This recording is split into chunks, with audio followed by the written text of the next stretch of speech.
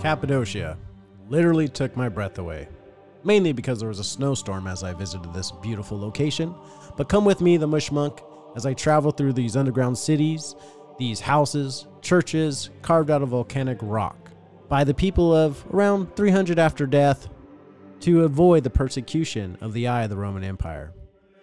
I also talk about the Fathers of Cappadocia here, and Saint Gregory, one of the Saint Gregories, who was a mystic and definitely was a man who pushed beyond the boundaries of modern-day Christianity. He had a strange connection with the Eucharist and talked a lot about the Eucharist. And my beliefs, due to the famous book, The Immortality Key, that was a New York Times bestseller, that the Eucharist was possibly, and more than likely, a psychedelic wine that gave people access to the afterworld, to talk to, and possibly to communicate with, well, maybe God. So join me as I track through a snowstorm and get lost in the spectacular caves and sights of Cappadocia. I wander off into random caves and just look. You could go anywhere here in Cappadocia. It's a huge region. And you don't pay a fee. Some places you do, but you just wander in a cave and you can see the carved rock of crosses of people who worshiped there 300, 400 AD. It's absolutely stunning and amazing. I feel very honored to have the chance to go to Cappadocia, especially in a snowstorm, because it wasn't crowded with Instagram models and their boyfriend photographers. So enjoy this episode, but first I would also like to thank you, my viewers. This channel is for fun, as you could tell by my low subscriber count. I just do it for fun. I hope you enjoy my travels and insight into history. If you want to learn more and support my cause, check out my Patreon and Instagram, which is below in the description.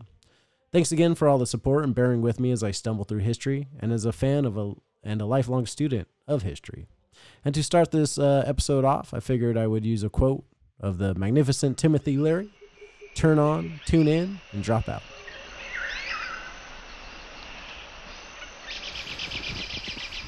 Welcome to Cappadocia, the land of beautiful horses and wannabe Instagram models and their boyfriends wannabe photographers. Oh shit. And also, apparently, the place of snowstorms. Instagram, you lied to me. You lied to me. But I'm on my way to get some pizza. We're here in Cappadocia. The weather will clear up, don't worry. And we're gonna go explore this region. All right, this pizza better be worth it. I am soaked. Nike's about had it. All right. Woo.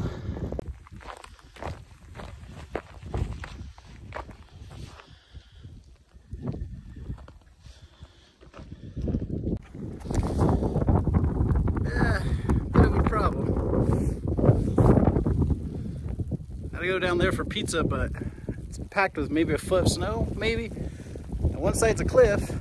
Somewhere around here there's a trail and then rocks, I think. Google Maps always knows the shortcuts. All right.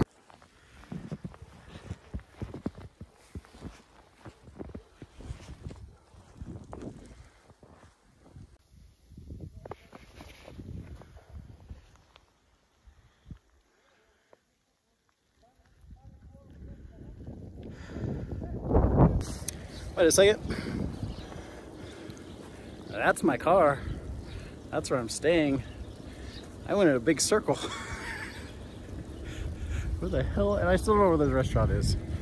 All right, it's cool.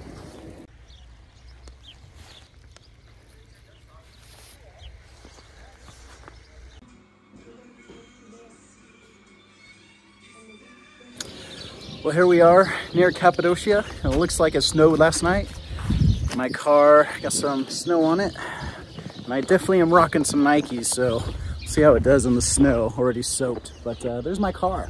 So anyways, we're gonna head out, explore Cappadocia, see where the Christians hid during the Roman Empire, and yeah, check out some local places and talk a little bit about maybe some psychedelics in the Eucharist. But anyways, I gotta deal with this first.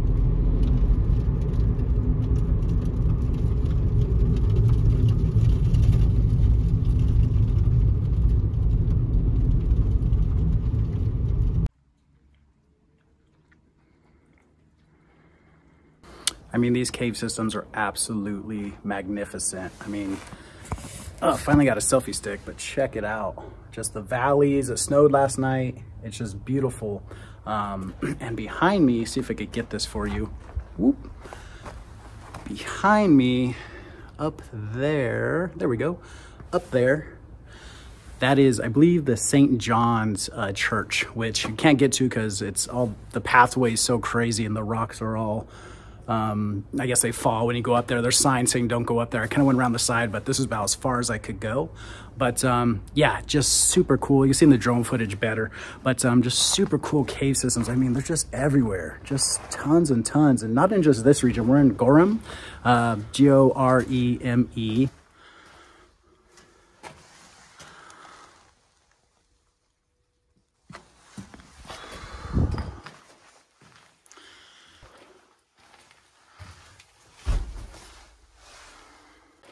Just awesome cave systems. I mean, just absolutely fantastic. It's just a magical place. And, you know, with Christianity, it has a lot of spirituality, which we're going to talk about next.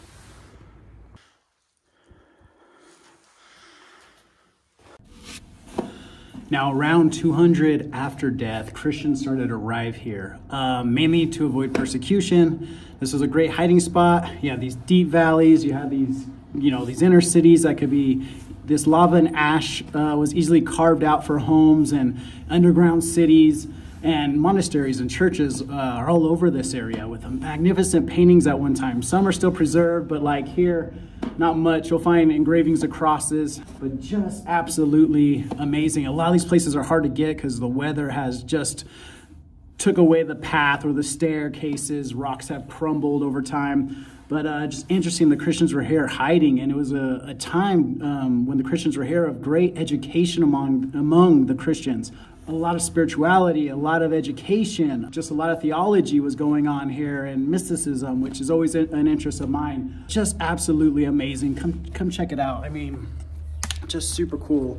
I can show you, there's possibly a tomb.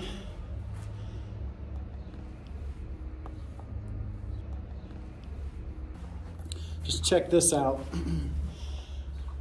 There's at the door, and then you can see down here this cross engraved, surrounded by a square. I don't know if that's just a boundary, but you also see that there almost is kind of a line down here, and these crosses are a bit different. One of the monasteries I just looked at, it's a normal cross you see a lot, but there might be an extra little horizontal on top of the longer horizontal.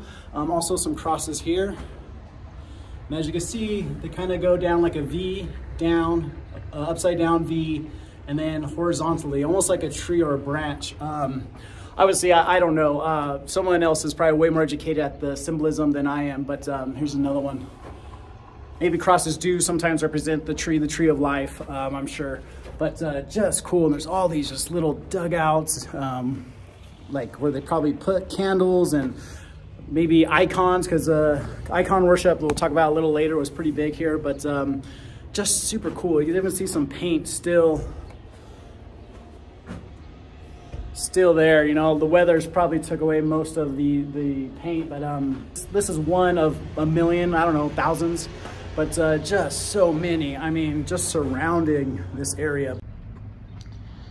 Interesting, I'm just sitting here inside this old church, far away from other people. I don't know if this is on the tourist map, but the crucifixion, there seems to be a, you know, a moon or something, I don't know. I probably should do a little more research before I just guess, but pretty interesting there. Man, it's just amazing. Wow, I'm just chilling here, probably where a bishop used to sit, but man, just so cool. These frescoes are just everywhere. They're all been scratched up, which is such a shame. Someone seems like came in here and just scratched them all up. Horrible.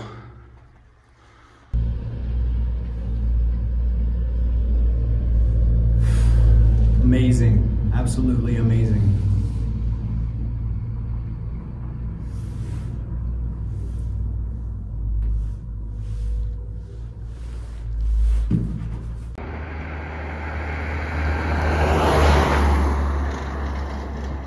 around 300 and 400 AD, we talk about the Christians coming into Cappadocia. And it's mentioned in the Bible in Acts, and I believe one other verse talks mostly about the gospel being spread here. And this was a time of enlightenment for Christians. This time was called the Fathers of Cappadocia. So you had three saints, basically three fathers that really taught and were respected here. And it was Saint Basil and two Saint Gregories. And the second Saint Gregory I kind of want to focus on because he was kind of a mystic, interesting guy. One that stood out to me anyways. But he mentioned a lot about the Eucharist. And if anyone knows me, I've been talking about this book, The Immortality Key by Brian Muraresku. I'm going to mess that name up. Sorry, Brian. But get an easier name, you know? No. Brian M. But look it up, The Immortality Key. And it talks about, a lot of things, but mainly it talks about communion, the Eucharist, kind of being taken from the Greeks, and then we know it as communion, the Eucharist, the wine you drink, the flesh, the blood of God, the bread you eat. Anyway, Saint Gregory, the second Saint Gregory, he was really big on the mysticism, took a lot from the pagans, the Greek pagans, the Jewish community, especially their mystic stuff, very spiritual guy. And he was really focused on the Eucharist a lot, kind of going based off the Immortality Key and kind of my personal take on it. The reason I like that book so much is because I do believe psychedelics and stuff were in religion. I mean, there's when I first took psychedelics, I was like, oh, okay, I'm a believer. I get how you could believe in God now instantly. Not that you need to take psychedelics, but if you want to take an atheist and make them a believer, give them a psychedelic experience, and within a few hours a day, they're probably going to believe. I think there's a study on that where a lot of atheists actually believe after taking mushrooms or DMT or other type of psychedelics. I know my DMT and mushroom experience were very transformable and kind of brought me back to religion in a way. And I just kind of want to read some quotes from Saint Gregory that I want you to kind of think about these psychedelics, religion, kind of Eucharist, and if these people were drinking wine that was actually spiked with psychedelics. Saint Gregory goes on to say, without shame and without doubt, eat the flesh and drink the blood of Christ, if you are desirous of true life. Another thing he says about it is, just as the bread which comes from the earth, having received the invocation of God, is no longer ordinary bread, the Eucharist, consisting of two realities, earthly and heavenly. So our bodies, having received the Eucharist, are no longer corruptible, because they have the hope of the resurrection. Is it psychedelics? I believe so. You don't have to. You can still be a fan of Saint Gregory. But I just think that it's so interesting that he talks about the bread, bread molds and fungi, which could give you these altered states. And DMT is located everywhere. Mushrooms are all around the Alaton, this area. And even there's archaeological evidence of pre-existing communities and artwork and sculptures that show mushrooms. So it was definitely influenced here, and the Christians always took from the past. All cultures take from the past and kind of adapt into their own way. Interesting that he says the two worlds. If you take a psychedelic, you're going to know there's two worlds, and you're going to see this world completely different. Anyways, I just thought it was interesting, Saint Gregory being someone who looked to the cosmos. You hear that a lot in Hinduism, and just they all kind of say the same thing, look inward. And I know when I did DMT, I went inward, and I was, save that for another video, but yeah. You definitely see beings that could be gods and angels. And I know to the person that hasn't taken a psychedelic, this might seem like BS, but you can't knock it till you try it, my friend, because I used to say the same thing. But anyways, here in the Black Castle Church, and just thought I'd shoot this little video and talk about St. Gregory a bit. Hey guys, I can't stress enough how cool this place is. I'm in Goreme, next to Cappadocia again. I'm just walking around. I'm in this like monastery. See the cross on the ceiling, see behind me. Looks like there was an engraving here at one point. Kind of hard to see, but I mean, I didn't pay for this. I'm just walking around, and there's just location after location of places to check out. Just these churches, and there's places you could pay, but I came too late. I was closed around 4 o'clock. I closed. I think it's about 4:30. But you can just walk up in any of these and just check them out. It's just so freaking cool. And there's just, I'm like a kid again. I love exploring. Brings the inner child out in me, especially something so historic. I I even think they probably, looks like where they probably filmed Tenacious D's Wonder Boy. Wonder Boy. I won't do that again, I promise. Tell me what do you do? Something. Some words. But yeah, this is just a cool ass place. If you're around this area, just come by and man, you can bring camping gear. Probably not in the winter. It's freezing right now. I think it's gonna snow. There's a storm coming in, but I'm just absolutely speechless about just walking around and checking out these old paintings from, you know, around the time Jesus died, 200 years after, maybe even before Jesus. I think it's all kind of mixed in. But yeah, just super amazing, super interesting. I just feel very happy and excited to just wander around. Thanks for watching this episode of The Mush Monk. Like and subscribe if you enjoy this video, or not. But don't forget to check out next week as I continue exploring Cappadocia, especially focusing on the beautiful Lahara Valley region. More cave systems, more churches to explore. I think you'll enjoy this episode as I absolutely love this region of Turkey. Again, thank you so much for watching. This is The Mush Monk. See you next week.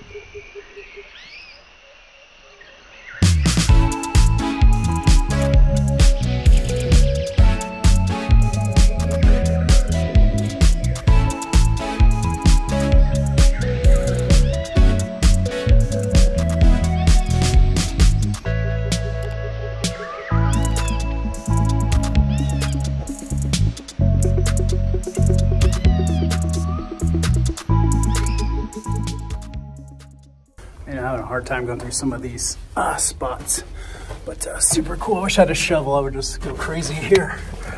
Okay. Okay.